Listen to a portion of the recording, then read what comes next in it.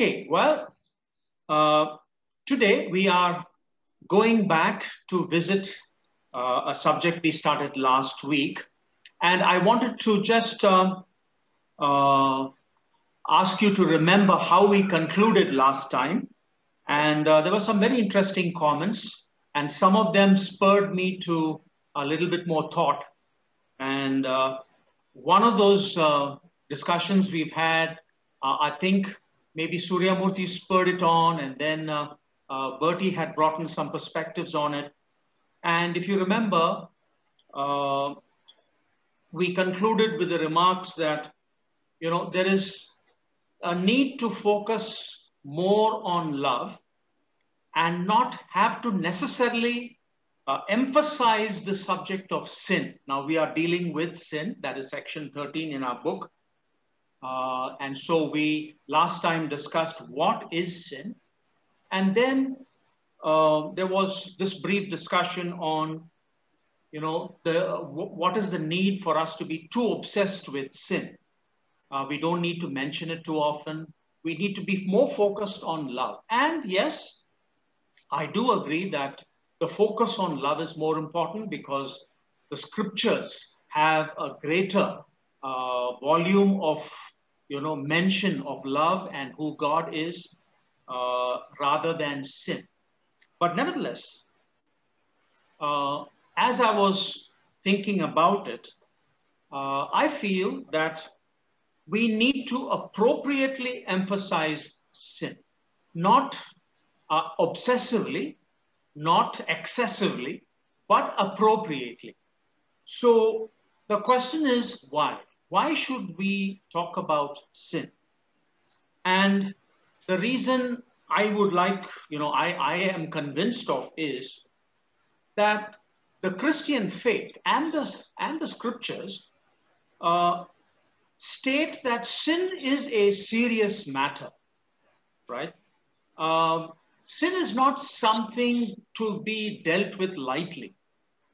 It should not be just a casual interest on our part to understand sin. I feel the scriptures does enjoin us to understand this whole aspect of sin as much as it is possible in a very serious manner, because the Bible definitely and sharply defines sin. It does not dilute the concept of sin. And I don't think the Bible wants us to misunderstand the whole concept of sin. Now, one of the reasons we need to do this is, I believe that it is the Bible that brings perhaps a more, what shall I say, a more comprehensive perspective on sin. If you look at most other philosophies, schools of thought, even different faiths, sin is not as defined as we understand it from the scriptures. In some philosophical thoughts, in some maybe faiths, sin is completely ignored, right? They don't talk about sin at all, and they don't like to talk about sin at all. And I think in some schools of thought, they talk about ignorance rather than sin. Okay. In some other faiths or philosophical thoughts, sin is only limited to an act, right? Rather than a state of being. If you remember last time, we did do a fair bit of discussion on that. So it is only relegated to just an act. And if you can just try to avoid the act, you are okay. So that is how sin sometimes seems to be described in other, other teachings.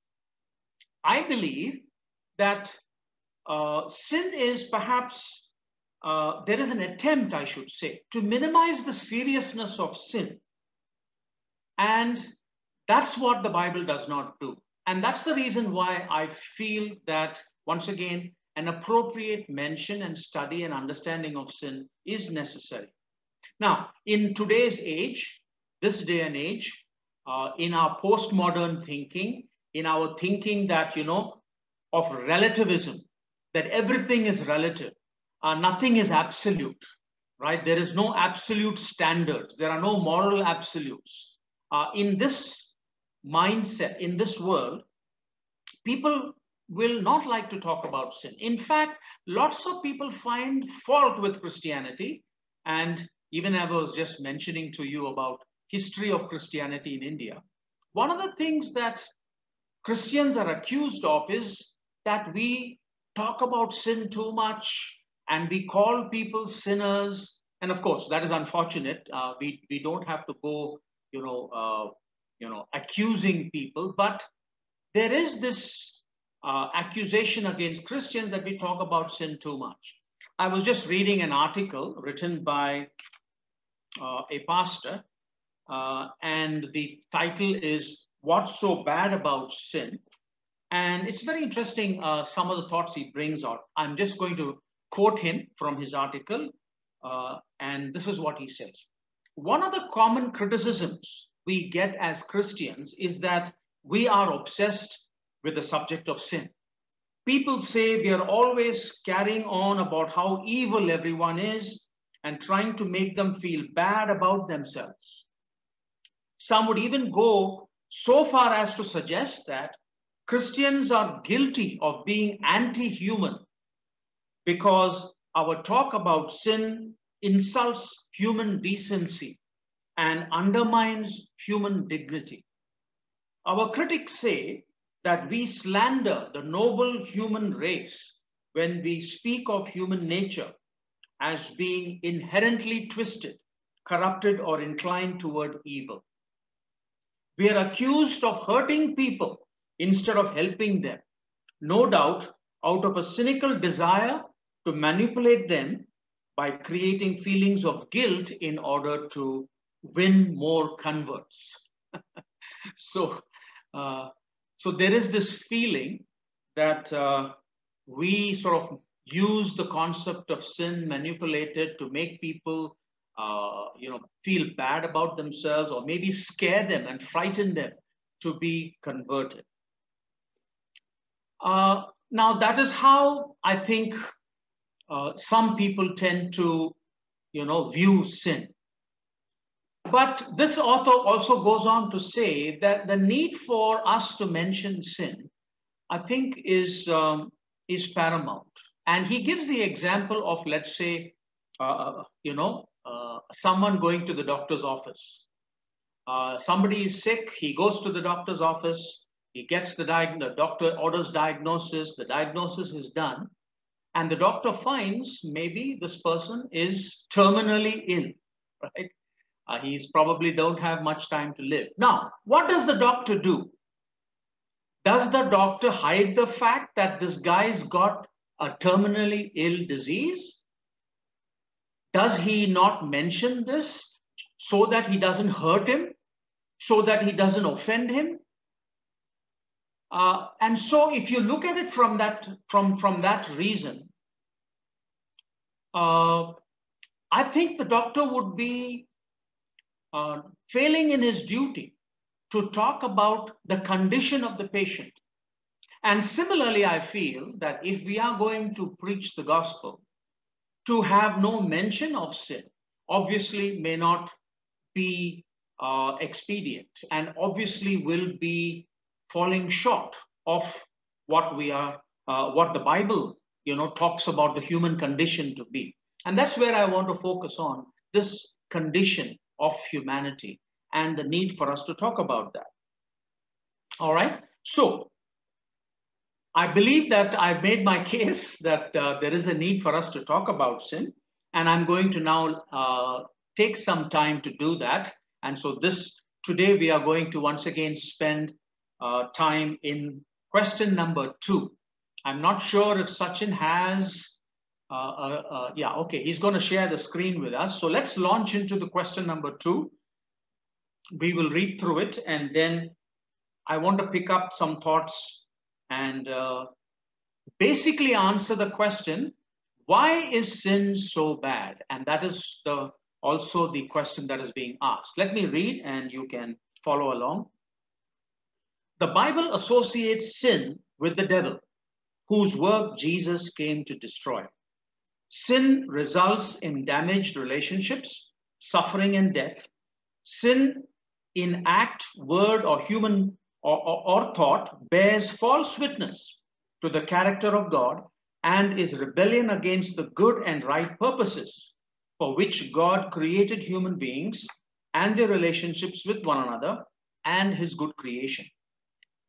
Out of distrust and unbelief in God and his word, we sin in our attempt to live as if we could justify ourselves, having no need for God's goodness, grace, and mercy.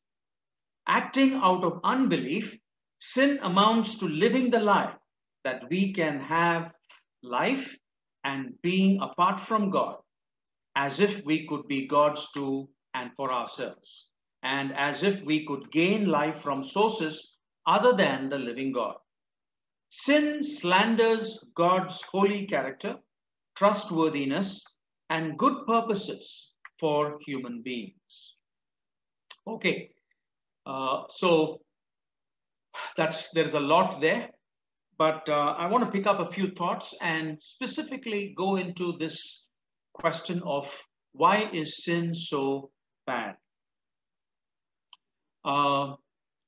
I think, Sachin, you can go ahead and close your share screen. Yeah. And what I'll do is I'll, have the discussion. I will quote from the answer and you can follow along.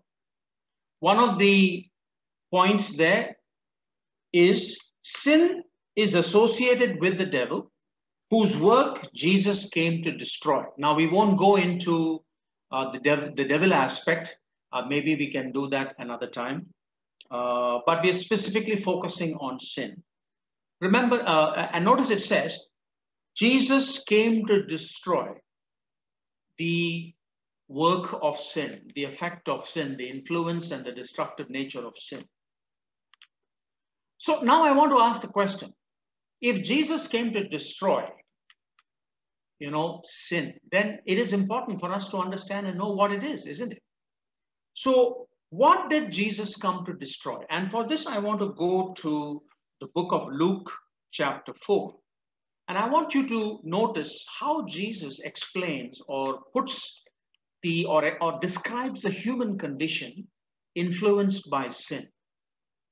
Luke chapter 4, I'm sure you'll remember that famous quotation Jesus makes from the book of Isaiah.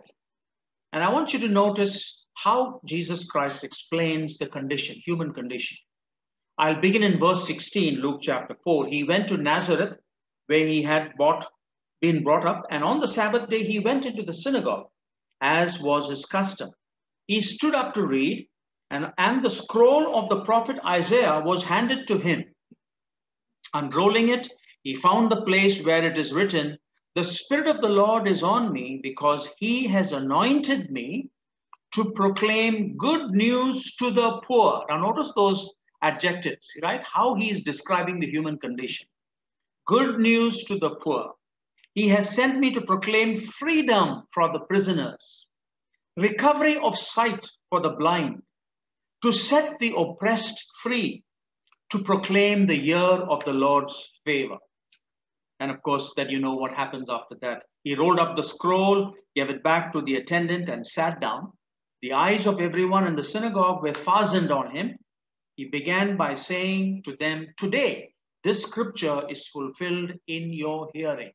Obviously, we understand and know that Jesus Christ came to fulfill the role that was given to him as prophesied by Isaiah, to come and do something about this condition that Jesus Christ was describing. How does Jesus Christ describe this? Now, I did do a sermon on this. That was in the last Asian worship celebration, and I did go into it at length. I won't go into it at length, but let me just pick up a few thoughts from the discourse of Jesus. Notice the way he describes the human condition. He says, "Good news to the poor." There is a poverty. We are all suffering. A poverty that is not just physical in nature, but a poverty that pervades the spectrum of life, even the emotional, even the relational, even the spiritual. So there is a poverty that we have descended into. We are robbed of a certain richness. And what has done that? Sin, obviously. And so notice those adjectives. He goes on to say, he has sent me to proclaim freedom for the prisoners, right? There is a captivity we are under. We are like in chains. We are prisoners, locked up. That is a serious condition. And some of us really don't understand that. We don't know that we are actually locked up. We are thinking we are free, but there is a captivity that we are struggling with. We are in a certain kind of a prison situation which needs, where we need freedom. He goes on to say, recovery of sight for the blind. There is a blindness with which we exist today, making us, or I should say, robbing us of the richness of those things we are unable to see, right? So Jesus came to take away that blindness and to bring us into the light.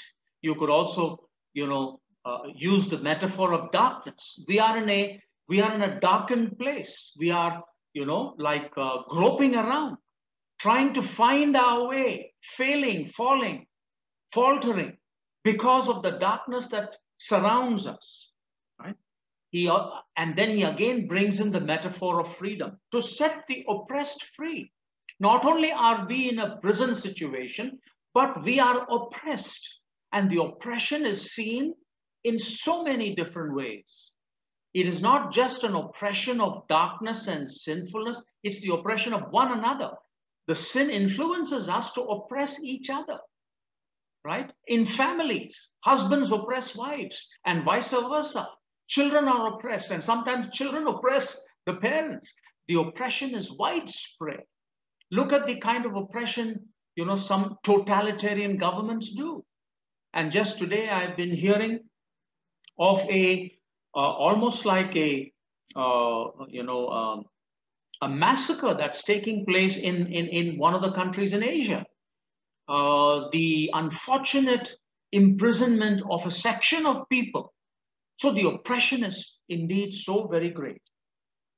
And of course, Jesus says to proclaim the Lord's favor. Now, what is the reason for all of this? Sin. So we can't afford not to understand and know this. And so that's the reason why I feel that there is a need for us not to be ignorant and to understand and know why sin is so bad. Now, Jesus Christ came to deal with sin, right? He came to destroy the effects of sin on humanity. And he demonstrated its effects, the sin's effect on humanity by coming in the flesh. And we all understand and know what he had to go through. He took on human flesh to absorb the sin of humanity into himself. And we know what was the effect of sin on him. Not that he committed sin, but he voluntarily allowed sin to subjugate him, right?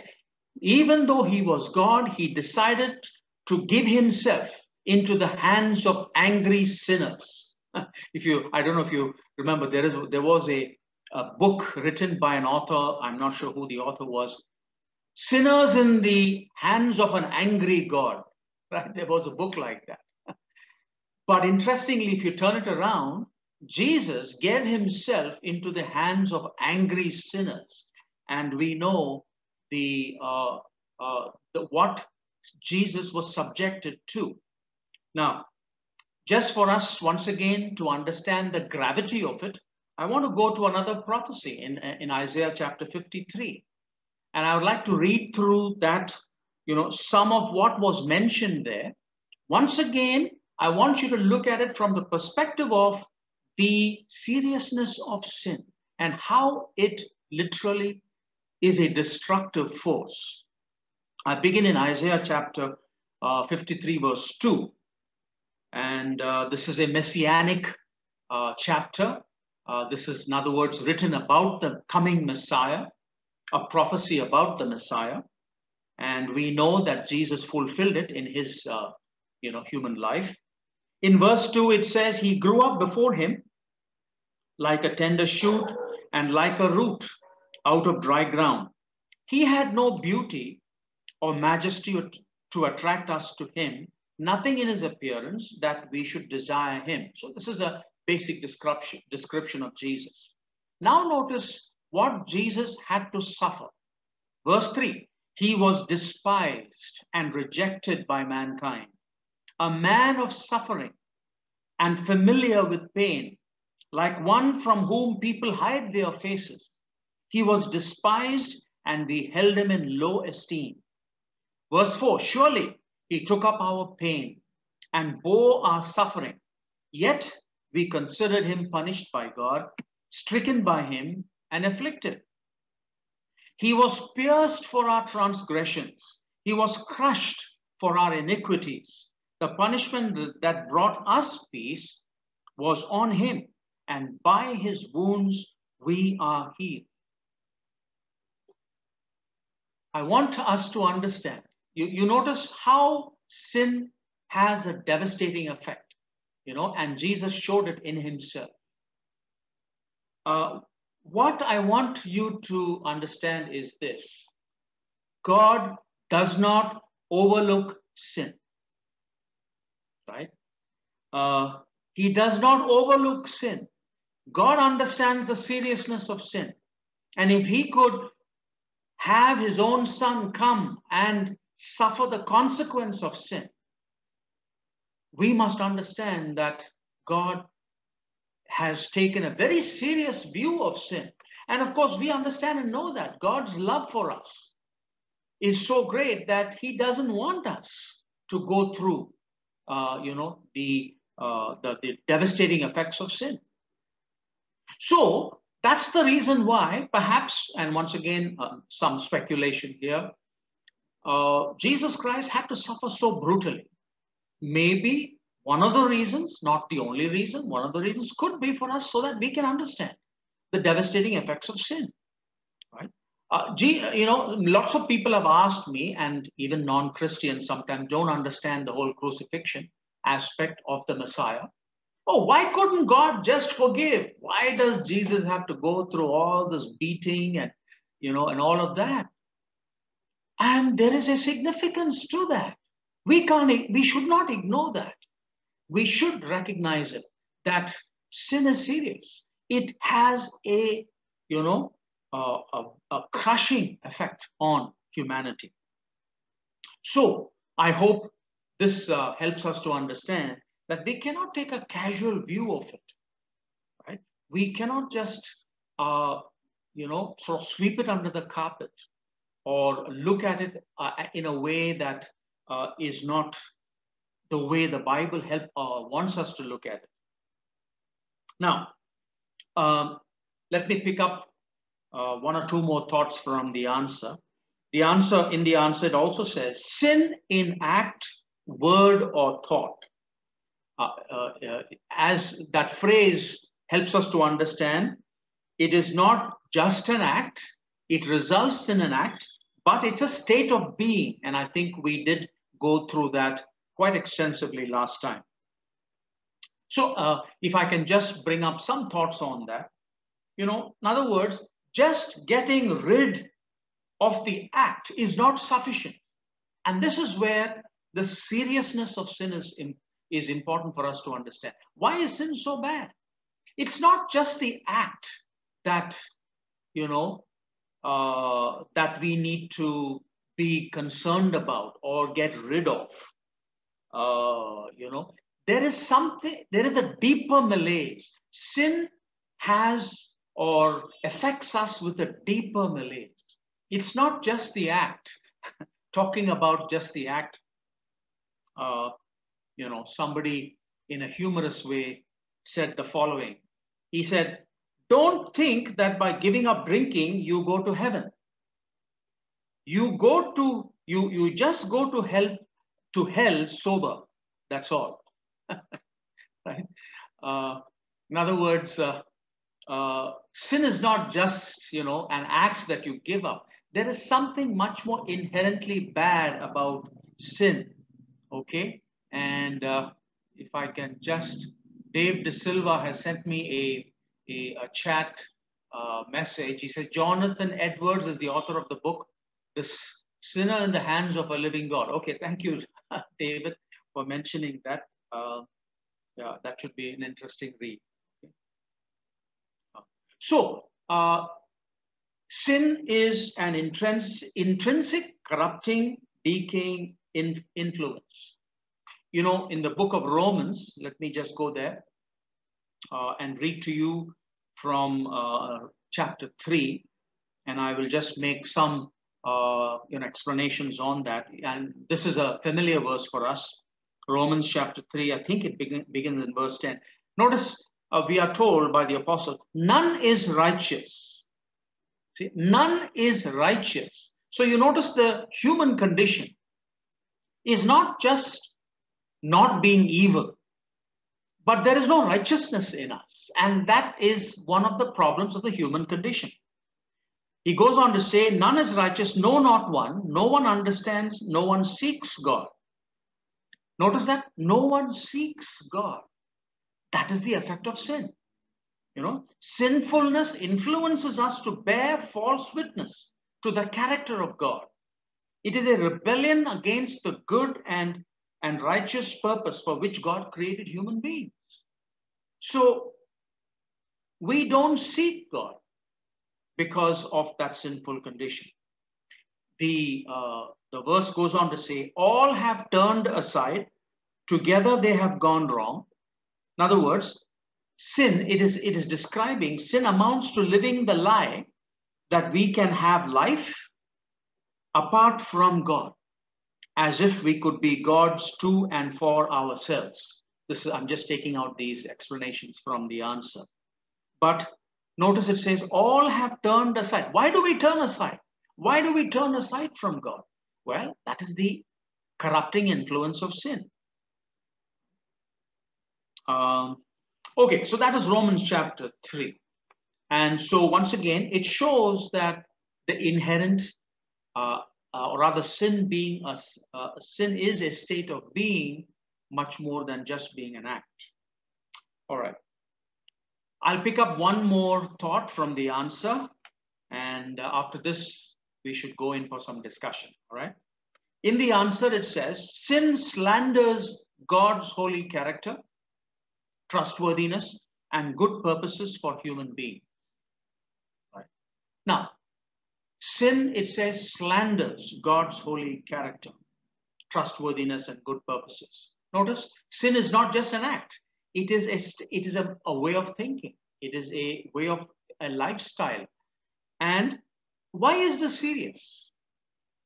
Why is it so serious that we understand that sin actually slanders the holy character of God and his trustworthiness? Because God is the very source of life, right?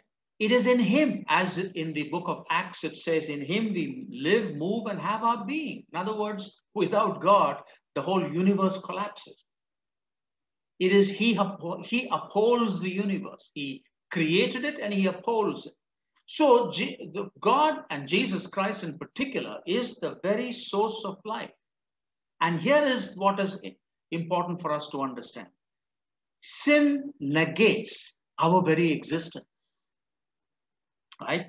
It turns against the very source of our existence, God himself. See, that is why sin is serious. And the way the Bible is explaining it is so very sharp.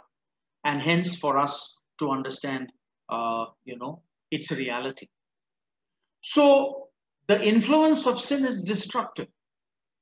And that destruction permeates into not only ourselves, but it seeks to injure others. It hurts us and eats into our well-being. Sinfulness eats into our very well-being. You know, it's like a snake eating its own tail, ultimately swallows itself, self-destructive. Right? So sin actually is a self-destructive force within ourselves, and hence the need to get rid of it. And how do we get rid of it? Not by any act of ours. Jesus had to come. And that's the reason. And that's once again all evidence to show that there is a very serious aspect to sin which we need to understand. Let me read to you from Hebrews chapter 10. Once again, under the section sin slanders God's holy character.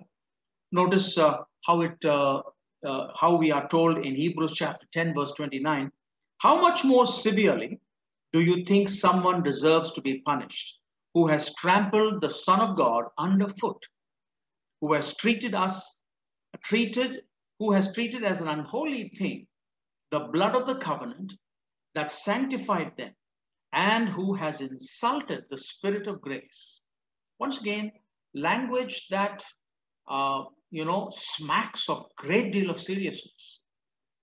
I mean, can you imagine trampling the Son of God underfoot, right? And treating an as unholy thing that the blood of the covenant. These are all very serious language. And so our attitude hence towards sin should be one of very healthy, a healthy seriousness being given to it.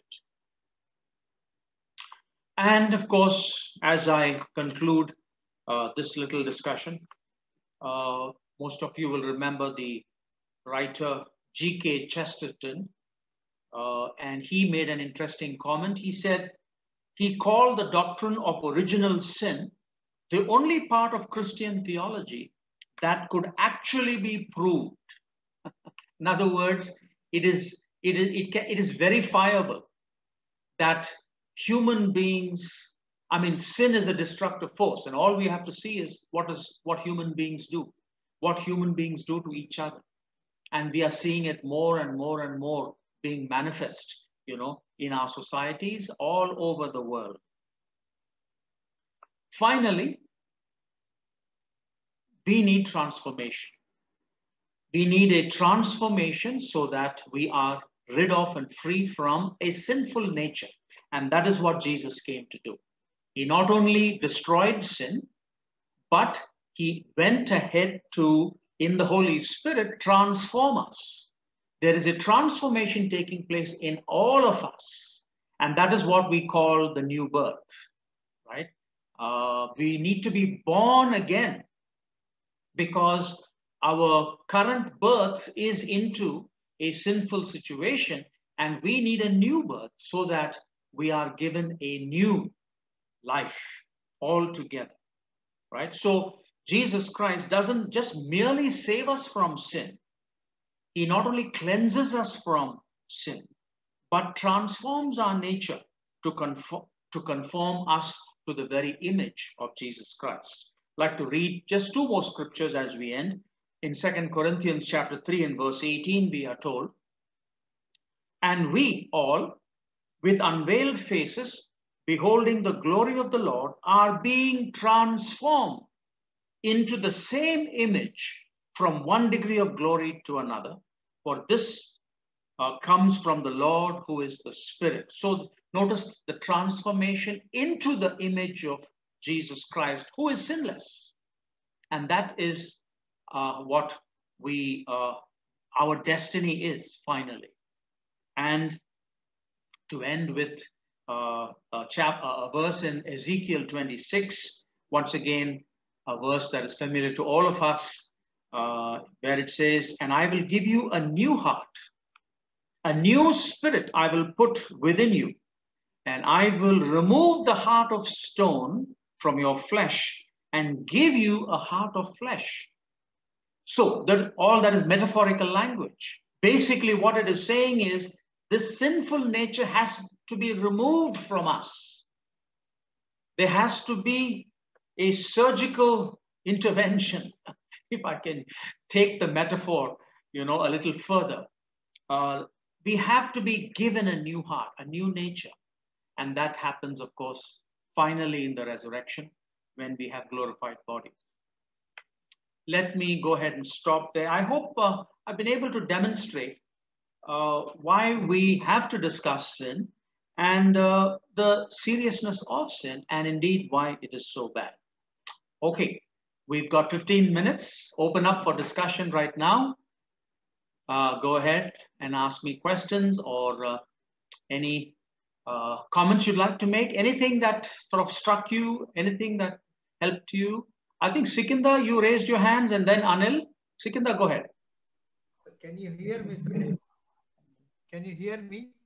Your voice is a bit low. Can you increase your volume?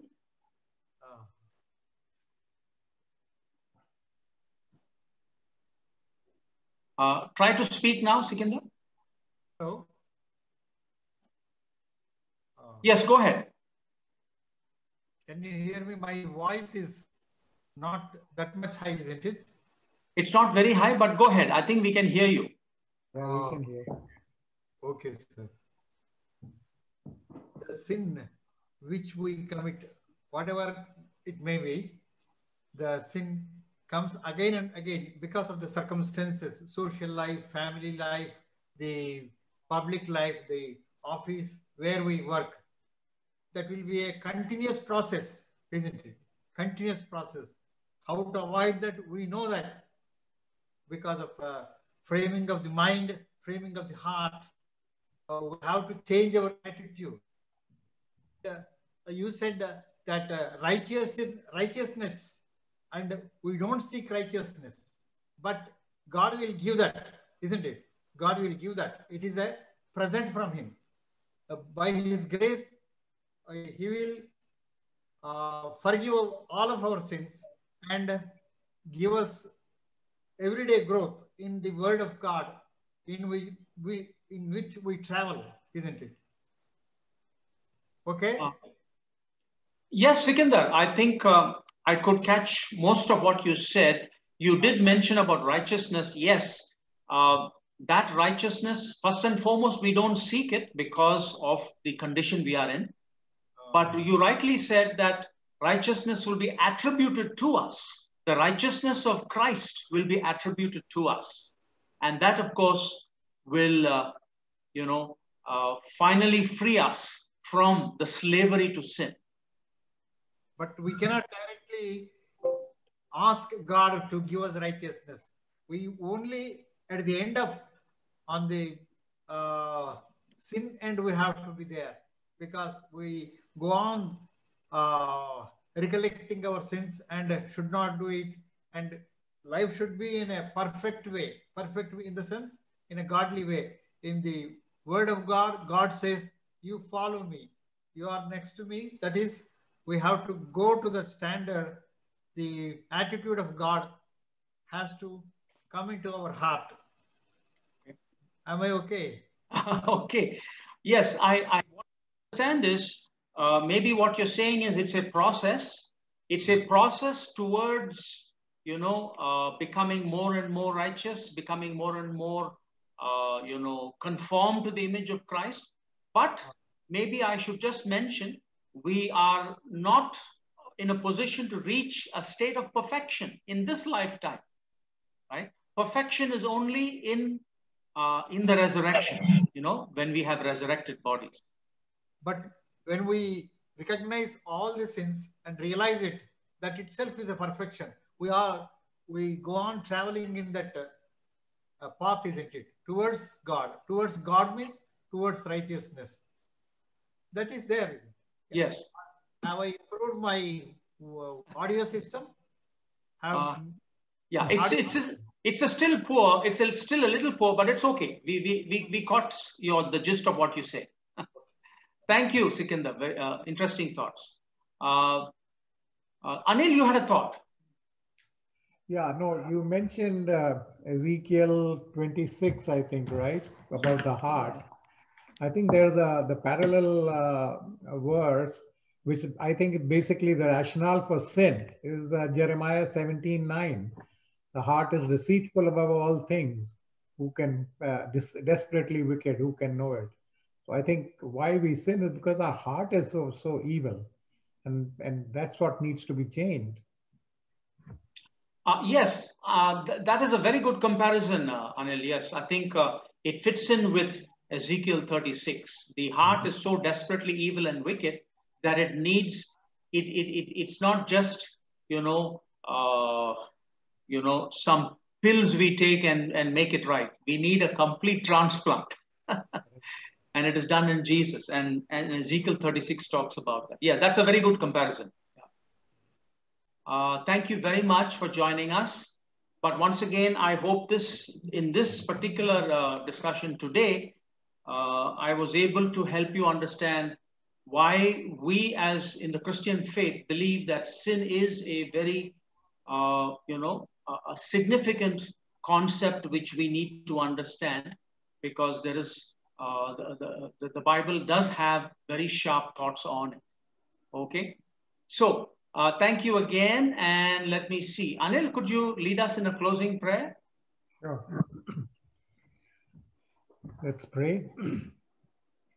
Almighty God, we are so very grateful for this time and opportunity you give us every week to listen to your word, to discuss your word, and to learn from your word, Father. Lord, continue to inspire us, open our minds more and more, Lord. We know that your word is very deep, Lord, and we don't fully understand everything, but to the extent we can, please open our minds and our hearts to accept it, Father, and to think about it. And God, as you have said, we are not supposed to be just hearers, but doers of the word. So help us there, Father, and continue to bless all of us who are able to attend and even those who are not able to attend, Father. And may you continue to inspire us, inspire the speaking, the hearing, and the fellowshipping, Father. And Lord, as we go about now, please dismiss us and help us to be lights in the world, Father. Thank you so much, Lord. We pray and ask this all in Jesus' holy name. Amen. Amen. And thank you again. And wish you all a very good rest of the day.